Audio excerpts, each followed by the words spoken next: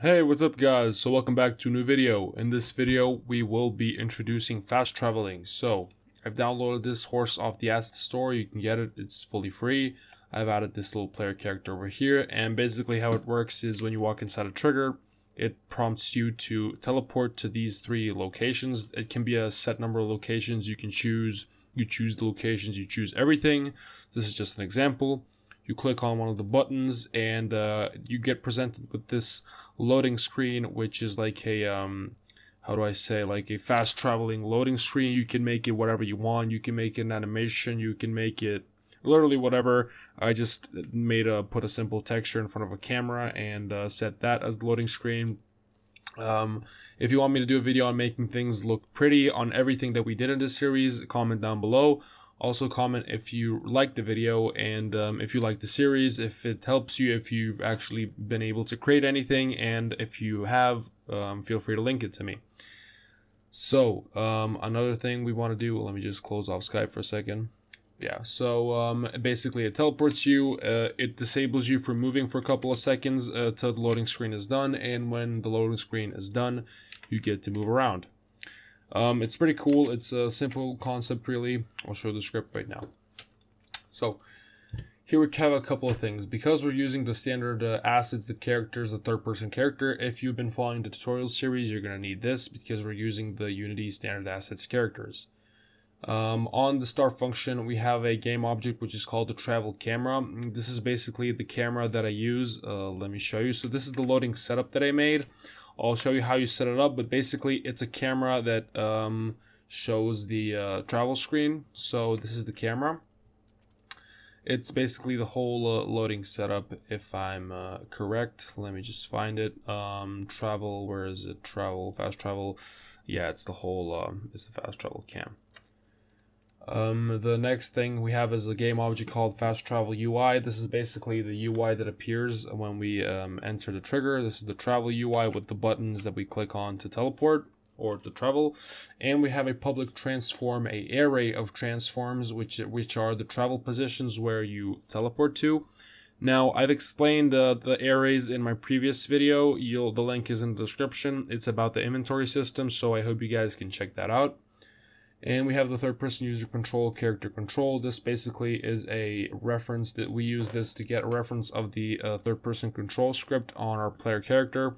So we can disable it so we cannot move for a couple of seconds until we've loaded the new, until we basically like teleport it. So yeah.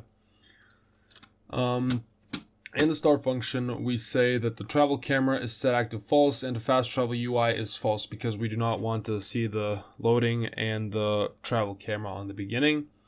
We have the player.gameObject.find tag player. So basically we find the player. Now you have to make your third person controller tagged player. You basically go to tag and tag it player. Player is an already defined tag. If you do not have it, click on add tag and just click plus and type player. After that, we what else we do? When we find the player. Now that we found it, it basically found a game object that's tagged player. The next thing it does, it goes to it finds the character control, the third person user control script on the player. So basically, the player that we found over here, the thing that we found here, it gets its component, the third person user control. So at first it finds in a game object with the tag player, and after that it uses that game object that it found and it accesses its third person user control script. After that, on trigger enter, this just checks, so this just checks if the thing that collided with the trigger is a player. So if it's tagged player, so once again you have to tag your game object, your third person controller, a player. And before that, I just set the cruiser to visible and cruiser lock mode to none, because their third person controller, it automatically by start it locks your cruiser into the center and it makes it invisible. So I just did this, I just make our cruiser visible and the lock state to none so we can move it around so it's not locked in the middle of the screen. So we can click on the buttons. And if we collide with the collider, it says fast travel UI dot set active true. And when we exit the trigger, it just sets it to false. So now this is where the thing comes. This is a concept used in the inventory system script. It's similar, so I'll just explain it briefly. Basically, there's this void called travel2, and when we click the button, because Unity UI, the new UI is set up so the button script, it has a on-click function that you can access. You basically drag the game object that you want to do something with on click. So basically you drag the fast travel, the cube that you enter where the fast travel script is on, and you can access all of its things. So you can access the cube's mesh render, the box glider, the transform, anything.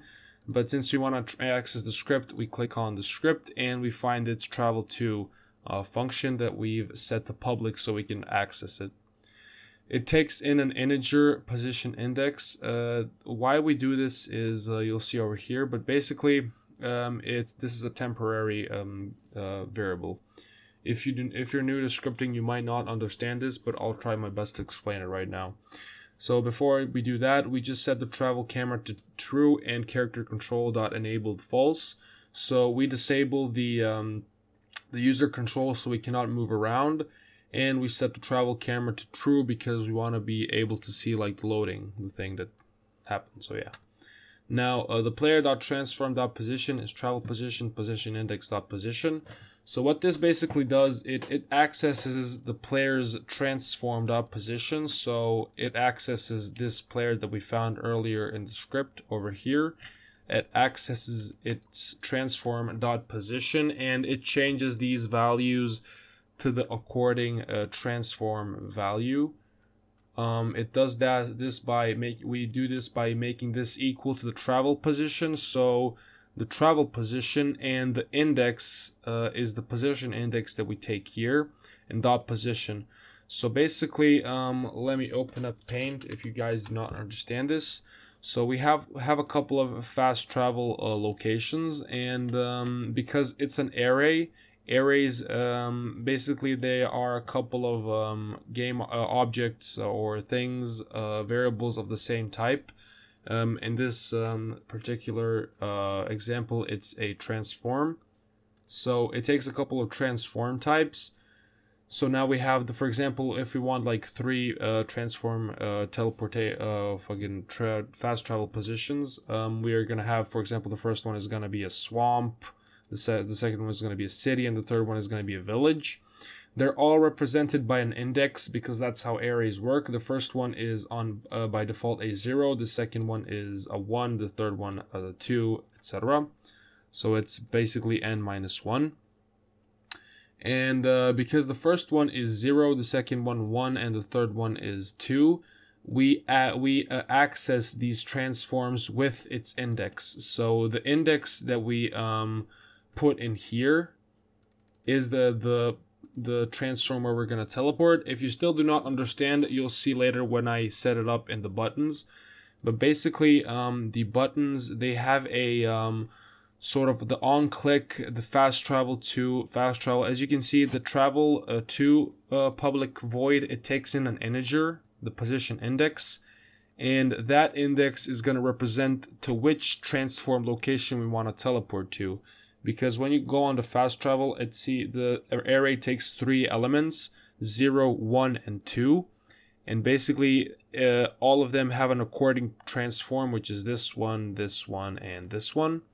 So the one that's with the index 0, it's this one. The one with the index 1 is this one, and the second one is this one.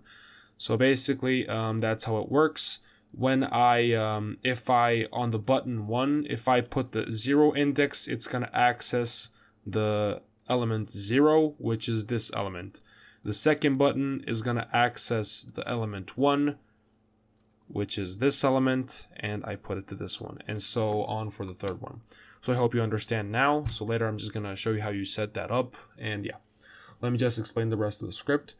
After that, after we change the position, I start a quarantine called loading, where I wait 5 seconds, and then I enable back the character control and the travel camera. This is just for basically making it like wait 5 seconds on this fast travel camera. This is how the camera preview works. Basically, you see this for 5 seconds, and then you see your character normally on the new transform position. So how you basically set this up is you make a 1 second, sorry. So you make a cube or whatever that you want your character to collide with. In my case, it's a fast travel, it's a cube. You add the fast travel script. For the travel camera, you put your loading setup. I've made it like this. So I've created a camera, and I set the camera to be an orthographic projection. I've changed the size because I do want it. I do not want to display the planes behind it. I've set it to orthographic because then it doesn't have depth. When you set it to perspective, it has depth, which we do not want. I've changed the depth to 1, and I've changed my character's camera. Let me just find it. I think it's this one. I've changed it to be 0 because the camera with the smaller depth is always going to show up first. So we do not want this to show up first. We want this to show up first. After I done that, this is just I can make a better video, a new video making this look prettier, for example adding some animations, etc. But for right now it's just for explanatory purposes, so it's like this. Now about the buttons and actually making it so you can teleport. I've created this travel UI that's sustained. Let me just close the symmetry tab so you can see better. So I made these 3 buttons. You do that by clicking UI and create a button. So let me just show you the button. Basically, I've changed the text to be, you can make it like say swamp or wherever you want to teleport. You can make this look pretty, but the thing is, when you go to the button, this part is important. The on-click function, you add a new function, and you add the fast travel, the cube or the thing that you collide with. You add that. Make sure that the thing that the fast travel script is on is tagged is trigger, because that is responsible for seeing if you triggered, if you collided, but if the trigger is 1, if it's true. So in the button, set the on click to fast travel, and you can see all of its things over here, but we do want to mess with the public void that we stated in the fast travel script. So hover over that and select the travel to int, and then just change the index to the index you want. So I've created 3 buttons. Just make 1 and then like duplicate them, like put them on the side. You can make them like look better, you can align them, you can do whatever, and just change the indexes to 1, 2, 1, 2, and 3. So I've done that over here, and yeah, I've done that over here, 1, 2, and 3. And on the end, just create an empty game object, store it in your canvas, and put the 3 buttons in that empty game object. So after that, go to the fast travel where the script is at, and just travel that empty game object. Well, it's not empty anymore. The object with all of the buttons, just drag it over here. And make your transforms, make your travel positions. You create that by creating an empty. And let me just find you basically create an empty, and you align you put the transforms anywhere in the world. So I created 1. You can create as many as you want. Basically, I made 3 already, and then you just put them accordingly over here. So that's pretty much it for this video. It's a pretty neat little function to be able to fast travel. Pretty fun. So here you see the loading screen again, and after 5 seconds have passed, you can move around, you can teleport.